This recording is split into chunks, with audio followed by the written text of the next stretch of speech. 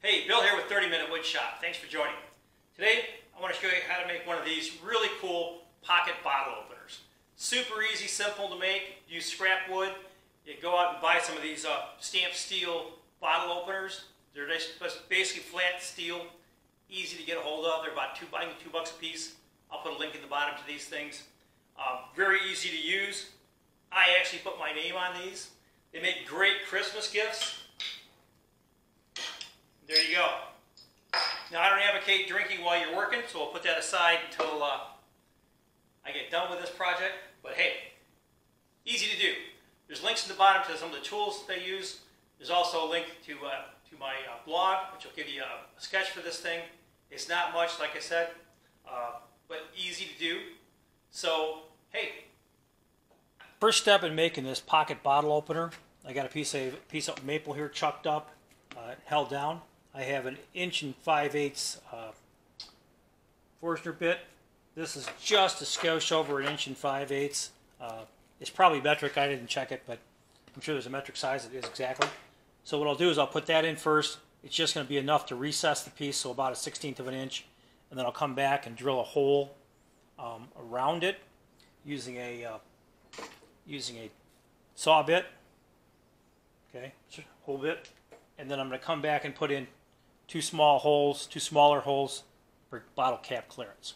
So let's make some noise.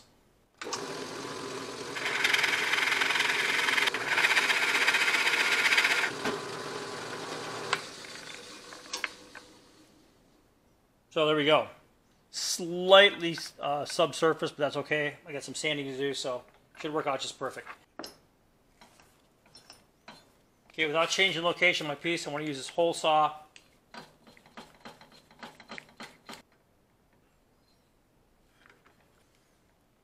Okay, now all we're going to do is come down, cut about 3/4 of the way, 2/3, 3/4 of the way through this, and then I'm going to come back and put in 2 holes for the clearance. So.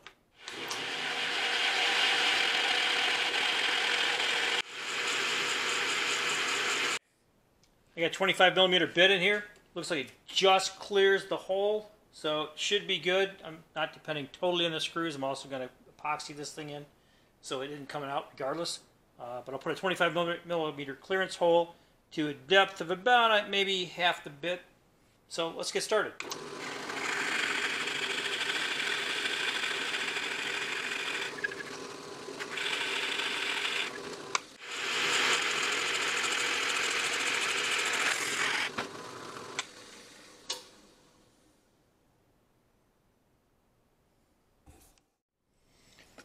Okay, looking really good.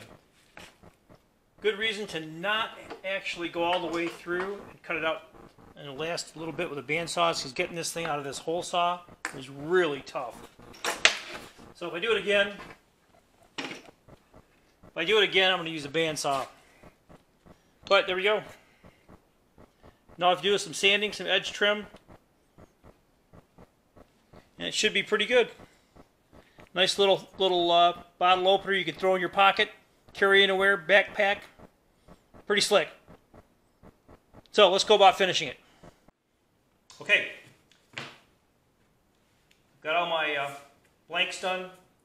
All I've done here is put my brand on here. I sanded all these edges, sanded the top with with a 220 then 320 to get it all nice and smooth. And basically what I'm doing now is I want to install these steel opener pieces. So the easy way to do that is just center it the way you want it. And I want to lift up. That way it's consistent whenever someone grabs it. Take my ice pick and mark it. Now, I could use, or have been using, this pin vise. So all this is, you put a drill, very small drill in here, and this thing rotates on top, and you just sit there and rotate it back and forth until you make a little hole. Pretty slow way of doing things. It's great if you're doing PC boards though. That's what I use it for. But actually what I have is this Craftsman rotary tool, battery operated, using a VersaPack battery. So this works out really well though.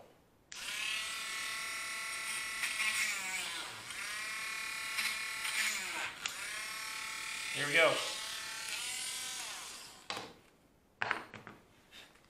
So 2 tiny little holes, just big enough for these tiny little screws. Next step is to go ahead and mix some 2-part epoxy. I'm using JB Weld 2-part epoxy, 5-minute epoxy. Put that in here, and then I'll epoxy these down.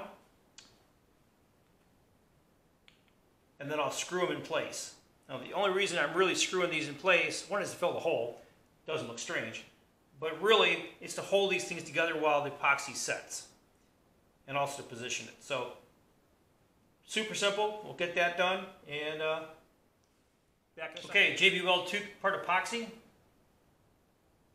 going to be mixing this up in small amounts because it doesn't have that much work time. I want to make sure that I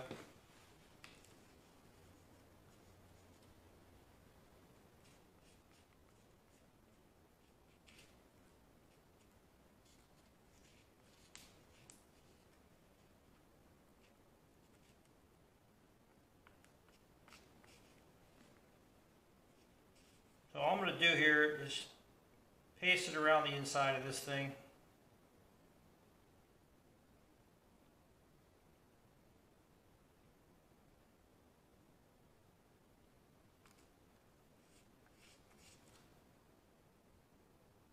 The idea is to get enough of it in here to glue this thing down, but not so much that it slops everywhere. By the way, you can clean this stuff up with a little bit of, well, it's still wet, it is, a little bit of acetone. And it doesn't matter if you get much in the hole here, because basically that's just clearance hole for the bottle. You can't really get that much in there. Make sure I got this lined up the way I want it.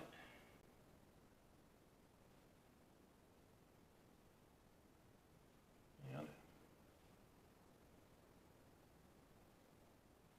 Okay.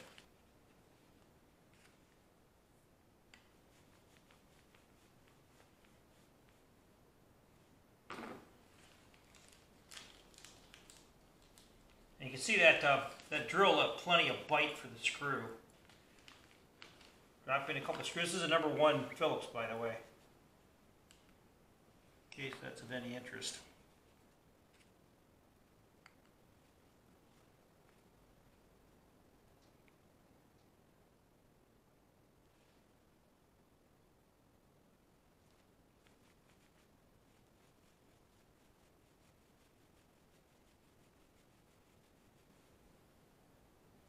Okay, there we have it. I got a little bit of slop here. But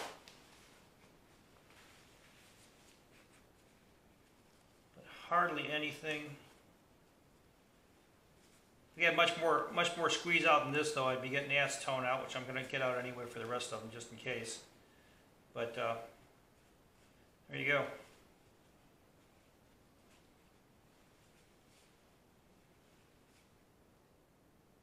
All right, now last thing I got to do is I want to hit this thing with some wax, just some paste wax. And once I get the paste wax, this epoxy dries, do the paste wax and should be ready to go. So let's do the rest of them. Okay, these turned out really, really well. I'm really happy with them.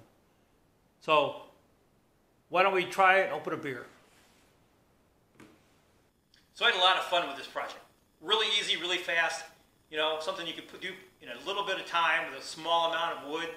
If you have scrap laying around, I use maple. But let's give this thing a try. So I got some, what is this? Bell's Cherry Stout, made in Comstock, Michigan.